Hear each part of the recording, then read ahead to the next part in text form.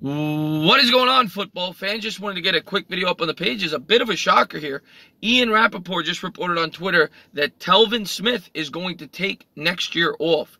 And that's a surprise to me because Telvin Smith's still in his prime. He's coming off his best year in terms of tackles. He had 134 tackles last year. A Pro Bowl season the year before.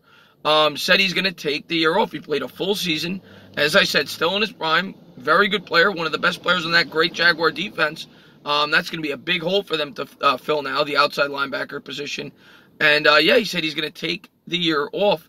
And he said he insinuated that it's personal reasons. I don't think it's an injury or he's worried about head trauma. Of course, we've seen a lot of great players retire early in their careers. Patrick Willis, namely, at the linebacker position, was probably around the same age, 28, 29, when he hung him up. But this is a shocker. Telvin Smith, a guy who was a Pro Bowler just 2 years ago, is going to take next year off due to, I'm assuming, personal reasons. And the biggest shock here is the money that this guy was due because he hasn't made a ton of money yet over his career. Last year, I think, was his highest payday where he made $3 million.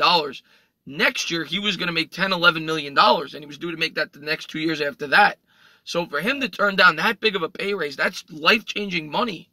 He must have a hell of a reason to do it. I'm sure more details may come out, who knows, but I'm surprised here that Telvin Smith is going to be taking next year off, one of the best linebackers in the sport. Like to get your thoughts in the comments below. As always, if you liked what you watched, please subscribe, drop a comment, maybe give me a little thumbs up. Cheers.